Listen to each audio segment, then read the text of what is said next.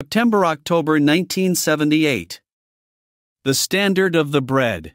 By Jack Kelly. Several months ago Jake Wilder sent me an article to print in the journal. The article was not written by Jake, it had been sent to him by a fancier who preferred to remain anonymous, for publication in another magazine. The other magazine, the official publication of one of the registering services, refused to print the article because it wasn't signed. The journal declined to print it because the author had not intended it to be printed in the journal, and since neither Jake nor I know the identity of the author, it would be impossible to get his permission to do so. The article dealt with the current practice of showing pit bulls in conformation shows. Dog shows are rapidly becoming a favorite pastime of many fanciers, and since there are many opposing viewpoints on the subject, I thought it would be appropriate to say a few words on the subject. First of all, let me say this. I have never read the standards by which pit bulls are judged at the conformation shows. Not because I've never had the opportunity, I have, they have been published in other magazines that devote themselves to that type of endeavor. It simply never interested me enough to know what the pit bull should look like.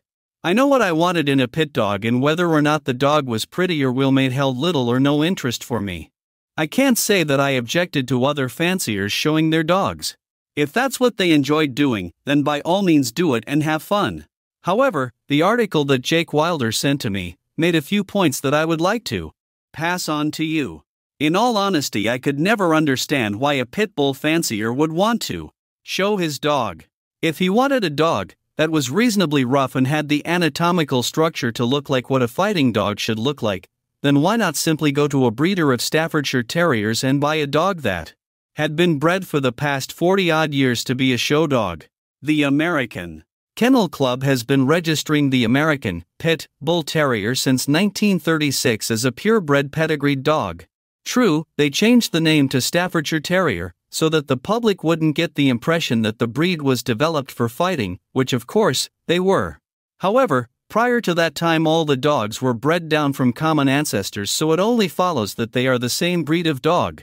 One bred exclusively for fighting in the pit, the other bred to look like what a fighting dog is theoretically supposed to look like. The same can be said for many other breed of dog.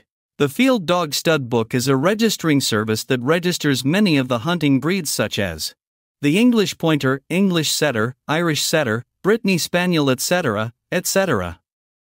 The fanciers that use those particular breeds of dogs to hunt with register their dogs with the Field Dog Stud Book, and anyone wanting to purchase a dog that has been bred to hunt need only to buy from a breeder whose dog are registered with that service, to ensure at least that the dog he is buying was at least bred down from field stock.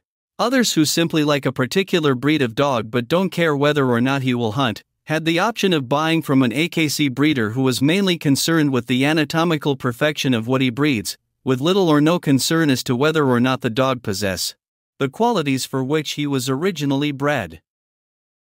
Now many of the folks showing pit bulls in these beauty contests claim that they are not breeding dogs for the show but merely showing their dogs. They're dogs that were bred for gameness and ability, and if they never lose sight of that important fact, then I agree, it is just a harmless diversion.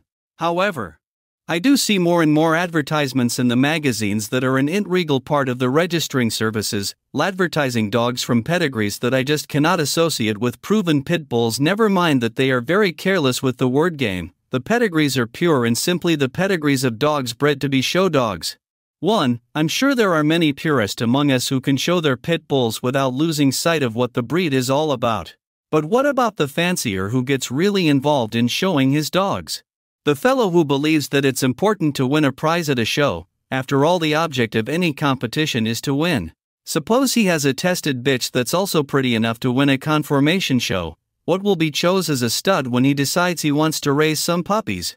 Suppose he has two studs at his disposal. 1. Sir Gaylord of Rough Town, 75 pounds of muscular bulk. He's won Mr. America honors whenever and wherever he was shown. The other Joe Dokes B.O.B. a bow-legged, roached back, cowhocked 3-time winner in the pit. Which does he breed to?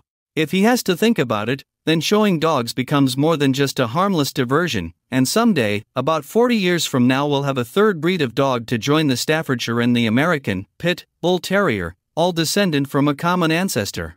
Maybe they 11 just take the word pit out of his name and call him the American Bull Terrier, or think up some insignificant name to call him, like the all-purpose American Bulldog. As I've said previously, if you want a show dog, the Staffordshire Terrier is the dog for you. If you must have a pit bull and insist on showing him, then you better never lose sight of what the pit bull is all about. When pretty starts to mean more to you than game, then our breed is in a whole lot of trouble.